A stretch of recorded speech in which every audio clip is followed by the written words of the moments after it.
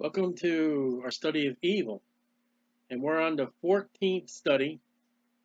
And if you haven't done 13, all 13, this study you need to get all 13. We're picking back up where we left off last time. Excuse me. Where good is evil and evil is good. When sanity has reached the breaking point, and men and women are taught and preached and instructed by other men and women that God says is evil, and what God says is good, the Word of God, is heard as wrong and old and of no authority. When the medical field has given excuse to sin and medication supplied to right the wrong, when the media covers sin in feigned or pretend words of innocence and downplay the severity of actual sin, and we have a problem. So, and this is the famous expression we're here, evil is good and good is evil. And it is a doctrine that is found in the Bible. Last time we looked at 5 points, and we're going to look at the last 5 points on this. So if you take your Bibles to Psalms 109, verse 5. Psalms 109, verse 5. And the Bible says, "And they have rewarded me evil for good, and hated for my love." Sometimes the marking of my Bible makes it hard to read my Bible. So, again, we see this principle. We saw it last time. It's the rewarding of something bad for doing something good. And we talked about, giving to the church. We talked about tips for, barbers and waitresses. So when a Christian, as that is who is studied is for, when he loves someone, and the person or people reward evil for good. So one aspect is what you get back from others. He says, "For they have rewarded me evil for good and hatred for my love." When you, as a Christian, you love, and you will be called a hater, you will be, you don't love, and you do. And when you're accused of not loving somebody because you present them the gospel, that is love. And when your family rejects you because you want to do correct according to the Bible, and I've even had churches, Baptist churches, and I've had Christians who hate me because I have followed the principles of what the Bible says. And even the Apostle Paul himself has said, "What, have I become your enemy because I tell you the truth?" And these people who reject you and God because of the truth and because of your love, you're trying to show them the way, the truth, and the light. You're trying to correct them of their error, and they in turn give you hatred. That's evil is good and good is evil. A reward. According to Webster's 1828 dictionary, number 1, recompense or corresponding return for good done, for kindness or services the like. Rewards consist of money, goods, or any return of kindness or happiness.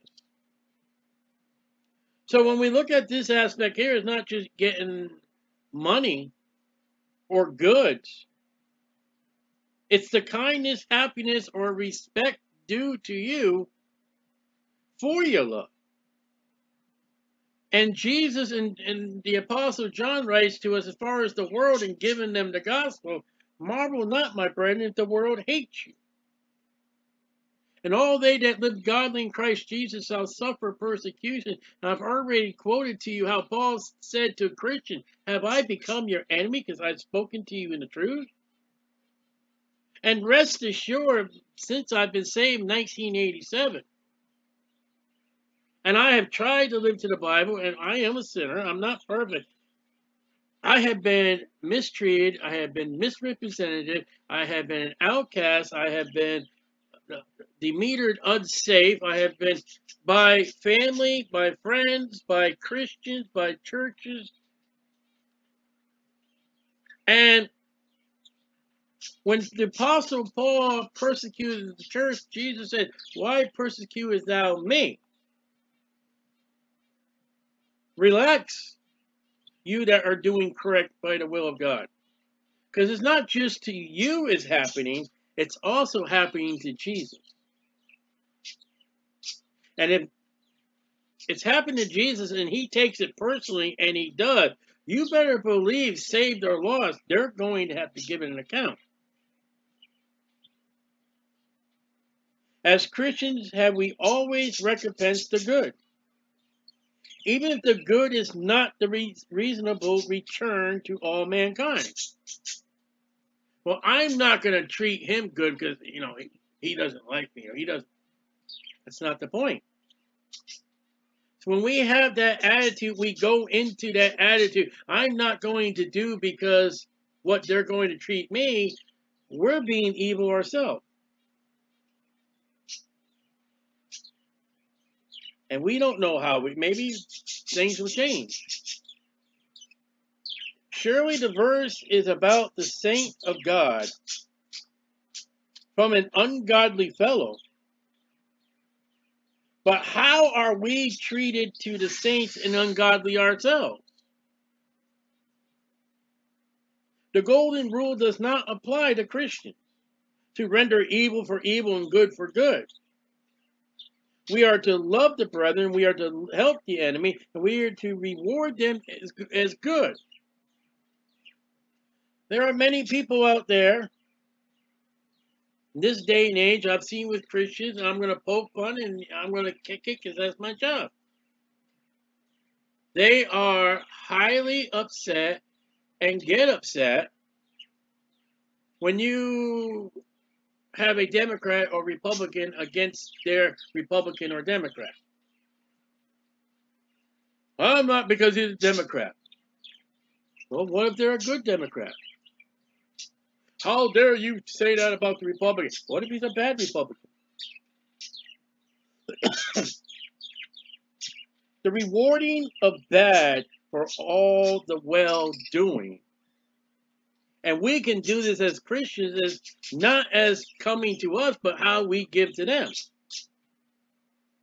Here comes a sinner down the street, and God says, I want you to do good for him. I want you to give him a gospel tract. Well, Lord, well, you're rewarding evil. That's not good. Proverbs 17, verse 3. The Bible says, Proverbs 17:3. Behold, the eyes of the Lord in every place, beholding the evil and the good.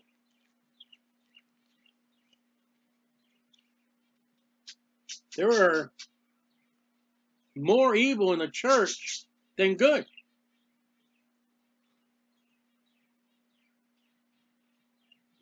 No, 7:13. How dare you say that about my church? Well, what did God say? The eyes of the Lord in every place beholding the evil first and the good. There are people in church, saved and lost, that have ill-treated people and things and places that ought not have been so. As I said, I am a born-again, Bible-believing Christian, and I have been rejected by Christians who refuse the Bible, who have nothing to do with me. I've got Christians mad at me and all that, and every time I go and friend them on Facebook, and they'll friend me, and then I say what I do, the things I do, and say the things I say, and then boom, they're gone again. I don't know. But Proverbs 17:13, whoso, I guess that's anybody, saved or lost, rewardeth. Okay, that's the contents of Psalms 109. We looked up that definition in at Webster's dictionary. Excuse me. Evil for good. Evil shall not depart out of his house. Whoso. It is a standard conclusion that the unrighteous, the unsaved, are going to render evil and maybe sometimes some good.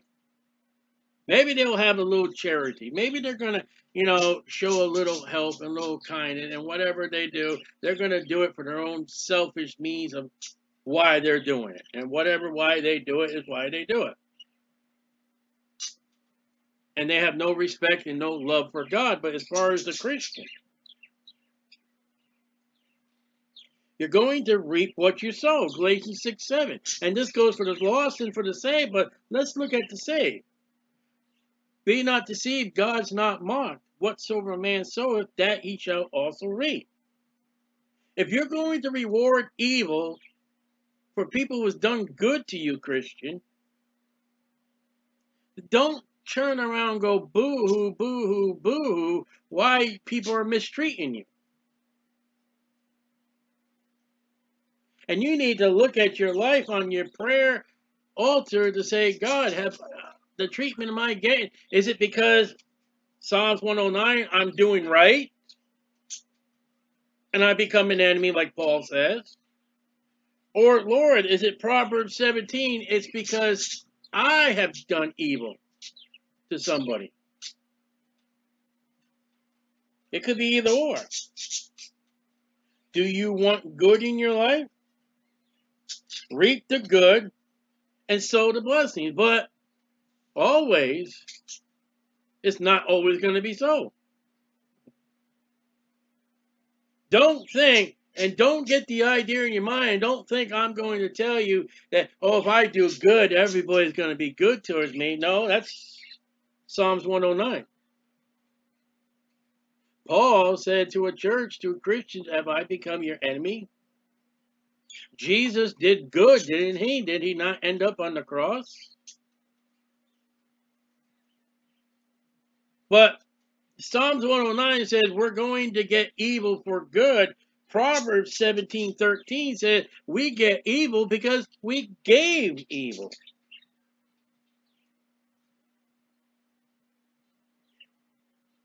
And it says house. Whosoever rewardeth evil for good shall not depart from his house. House. It's not just the individual, but it also affects the home of all the people, place, and things. And we run to the standard conclusion that I often preach about is your sin doesn't just affect you.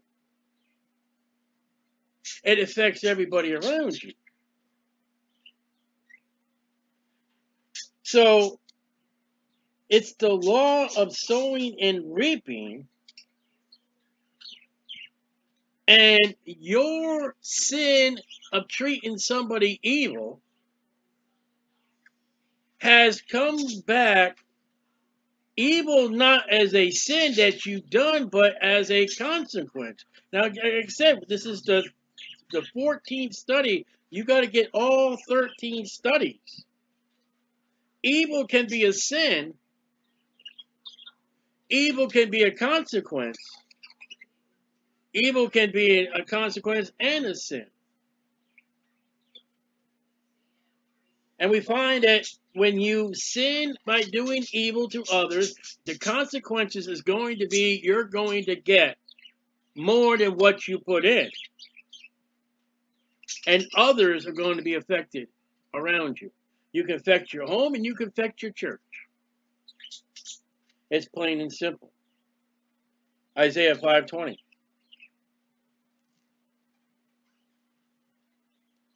Isaiah 5:20. Woe unto them, plural. Doesn't say who. Doesn't say just to Israel. Doesn't say just to unsaved people. Unto them that call evil good and good evil. That put darkness for light and light for darkness. That put bitter for sweet and sweet for bitter. I always like that verse there because you get the word bittersweet. But it's a self-explanatory. There's no further evaluation needed in this verse. We have a present evil generation, people and congregation, lost and saved, and it's going to wax worse and worse. There are people who say, doing something for God according to scriptures, that is wrong, that is terrible, how vile and wicked you are. And how someone in the family will introduce their children and their family to drink, of alcohol, to sex and drugs and all that evilness. That's good. I've been amazed over the years, and I've heard stories and testimonies that somebody gets saved, male or female. They honestly, genuinely get saved, and they start living their life. They become that new creature. And it's amazing to find out parents or a spouse has called now to get angry because the evil that person was doing as sins has now been put away, and they're doing good now. They're reading their Bible, they're going to church, they've got a clean life, and now they're hated because they're living a good life. I mean the good life, a holy and righteous life, trying to please God. And they were much loved and much pleased when they were, whether they were drinking, whether they were in sex, whether they were in sinning, or whatever they did wrong. And that's a group of people who are living in sin, that love sin and hate righteousness. And now one of their own has now come to hate unrighteousness and hate unholiness and want to do right. And now they become the hated and the wrong. And again, this circulates around the 3 verses that we've looked at already. They're going to be wicked people. We're going to call the good wicked. And there's going to be good people who's going to call good people, Christians, wicked. And they're Christians themselves. The last thing the media would want you to know is how to be saved and believe in the Lord Jesus Christ. It's a woe and warning of mixing up the values of God, Isaiah 5:20. Micah 3:2. Micah 3:2.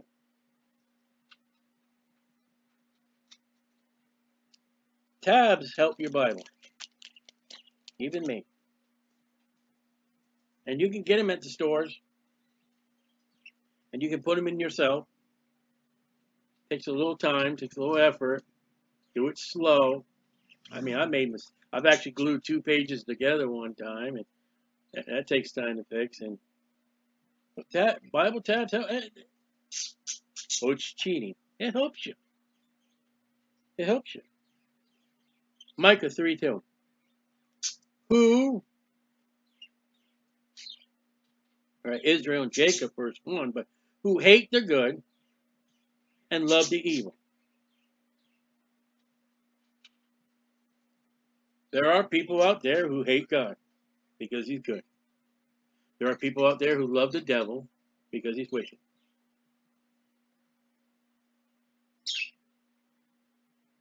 Sounds bad, doesn't it?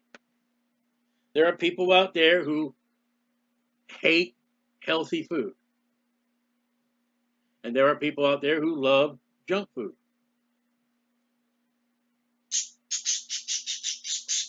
On the present thought of this study, who would you think that this verse is naming or calling out? The godly or the ungodly? The answer is the godly. But there will be some ungodly who will answer the statement themselves as ungodly. The wicked ungodly see themselves not doing evil. They are doing fine and well. A man who is not looked into the scriptures, never mind read, he doesn't know what good is. And we get a lot of people come up to the public ministry, well, I'm good. If you read the scriptures, no, you're not good. And when a lot of times with Christians, they'll say, I'm good. Hey, the Bible says, no, there's nothing to do with good. And I had one the other day, well, I can show you in the scriptures where I have not sinned. So are you telling me that you're perfect now? Now you're good? I'm not good. Man, I'm not going to be good to the day this body dies or I'm raptured. And even if I'm doing that with good in the Bible, am I doing it for good motives or is there another motive? But it says, hate the good and love the evil. They hate and they love. It's a counterwise reaction, and good and evil are opposite. But the negative and the positive do not match. Hate should be evil. The Bible says hate sin, hate the evil. And love ought to have to be good. But it's not so with the ungodly. Well, I just love going to my ball team playing the game. What about going to church? I hate church. Something wrong with that statement? I just love my beer. And you don't see what the beer is doing to you and your stomach and your family? I love it. But it's destroying your family. Who cares about them? Aren't you supposed to love the family?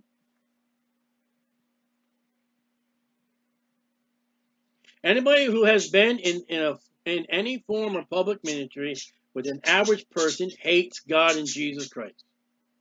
Everybody loves Jesus. Everybody loves God. You've never publicly witnessed and spoken the Bible, the true aspect of faithfulness. And you have not presented the true aspect of the gospel to an unsaved person or a Christian that has high standards of themselves. Listen, there are Christians out there that hate the good because they're not doing good. They're doing the evil, and they can be saved. They may be in a church that's doing evil, and you may be in a church that's doing right. Well, your church is wrong because your pastor doesn't support what my pastor teaches. They do love religion when it does not poke into their personal lives and their personal sins. They love science.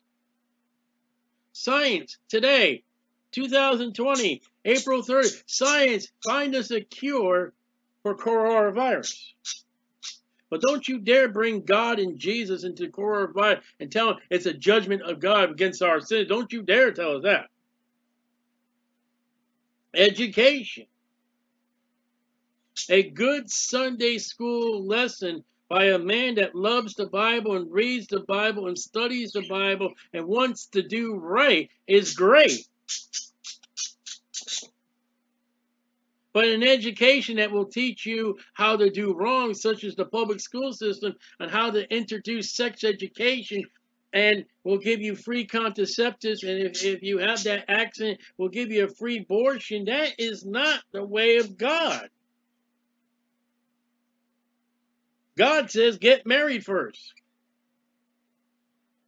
Politics. I don't know any politics would be fine with the Bible. And then sports. Well, what I watch, what I do, where can you find wrong with it? Why is it done on Sundays? Why is it sometimes you will miss a Sunday night or a Sunday morning because that sports is doing something or a big event on a Sunday or Sunday night. Well, church is not that important. My game is more important. Of the which a value has no value in the scriptures. Jesus is the good and he was hated. And the world is the evil and is so loved sadly by many Christians. We are told to come out of the world. We are told not to love the world. And yet many Christians do. I'm going to give you some Bible verses here. And many of you are going to love. Okay, let me look them up. And many of you are going to hate and say, I don't have the time. Why didn't he open it up? Some of you hate me because I have kicked a sin of yours. I have kicked a denomination of yours. I have kicked a teaching of yours. I have gone against you by what the scriptures say. And you are calling me evil, wicked, and bad, and God for what the Bible says, because you do not approve by your authority. And your authority is evil. And God and his word are good. John 7:7. John 12:25. John 15:18 and 19. John 17:14. 1 John 3:13. Exodus 20 verse 5. Psalm 68 verse 1. And Matthew 6:24. Now the last one we're going to look at, Malachi. Last book of the Old Testament, chapter 2 verse 17.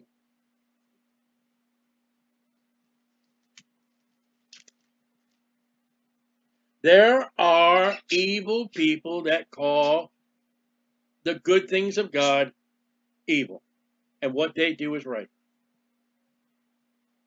We as Bible-believing Christians who are right by the standard of the Bible call those things that the evil people doing evil. And there's a third class. There are Christians out there who call that which is evil good because they like it, and call that which is the Bible and another Christian is doing properly, they call it evil because they don't like it or they don't do it. Three aspects. There are wicked people who are doing wicked things, sinning, and they call that good and call that which is right in the Bible evil. It's okay for them to smoke. Whatever they smoke, it's okay. But to read your Bible, that's not okay. And yet the Bible says we're not to pollute our temple, which is our bodies, the property of God, making smoking a sin. And the Bible says, study to show thyself approved unto God, a workman that needs not to be ashamed, rightly dividing the word of truth. And he tells us to read and study the Bible. And there are Christians who go out there and say, all right, your religion, your works, whatever you do cannot save you. Not of works least any man boast. But that is the way of Jesus Christ. Jesus Christ is the only means that man can be saved. Jesus said, I am the way, the truth, and the life. And no man cometh unto the Father but by me. You are explaining to the wicked man that his ways are evil and God's way is true. And then you got Christians out there who are calling what they do, what their sins, good. Well, I'm not Wednesday night. I'm not in church because we have our ball game, and yet Hebrews says we're not to be forsaken the assembly of the saints. Well, you go to church. My boss Well, see, you're calling the ball game when it's on church time. You're calling that evil. Going to church and the ball game is good.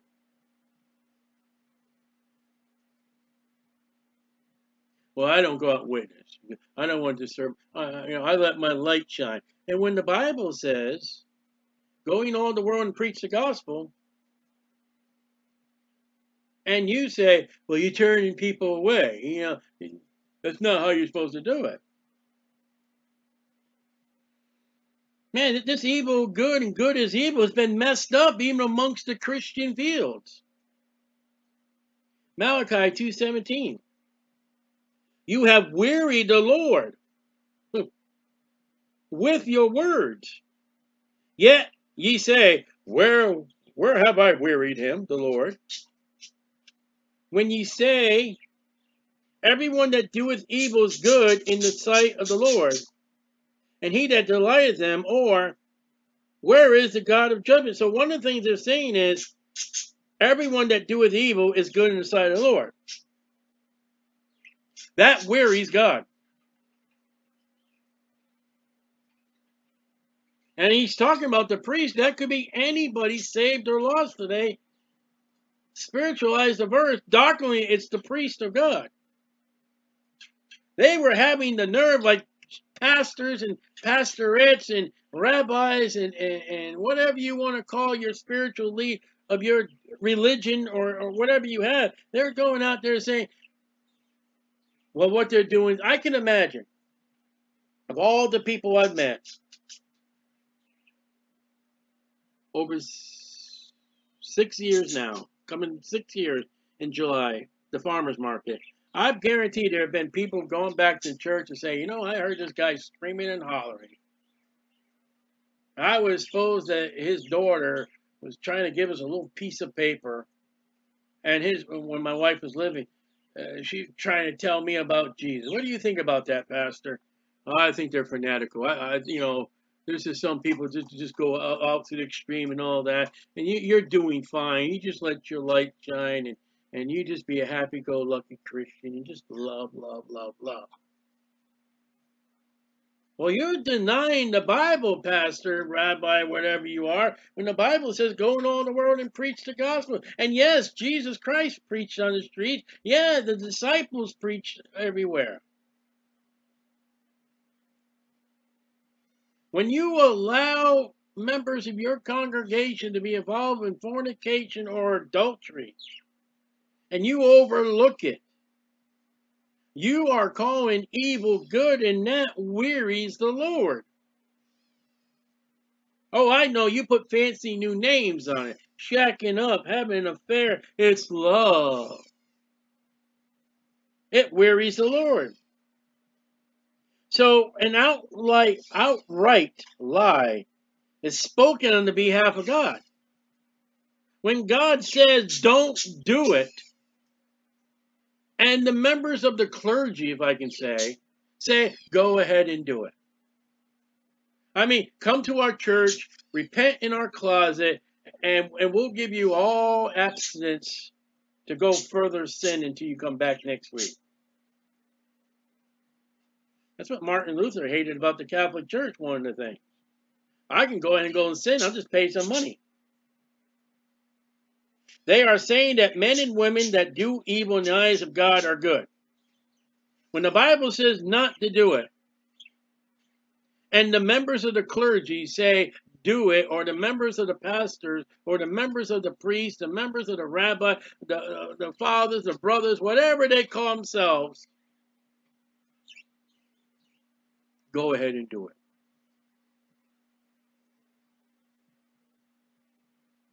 God the Father values the rendering of evil goods and evil deeds as evil.